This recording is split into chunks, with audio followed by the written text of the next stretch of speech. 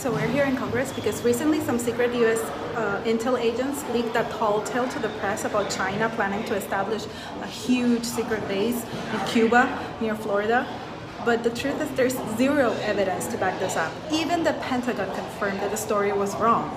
We're going to go to Gimenez's office to turn in to give him an actual article that's refuting what he's saying, which is basically that China is building a spy base in Cuba.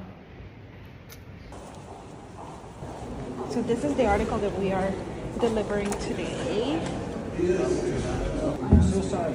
Oh, you're good. Hello. I'm just I'm good. Well, I couldn't help but notice that you guys have a poster outside your office with misinformation. Oh no, actually, Why are you guys spreading these lies? This is absolute lies. Look at this political article, which is refuting. This is my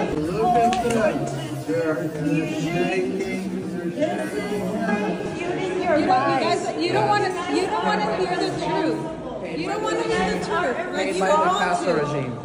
This office tells lies, and they are not willing to actually listen to the truth. They're just interested in promoting aggression towards Cuba and China, no matter how many lies they have to make up. So we tried talking to them. We tried to give them the article where it clearly states that that report was inaccurate, but they just didn't want to listen. They don't want to listen.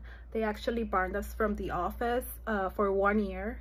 They say that Cuba and China are totalitarian regimes, so authoritarian, etc. But when we come here, to talk to them and to give them an article, they call the police and lie. We didn't harass them. We were just talking to them. But that's democracy here.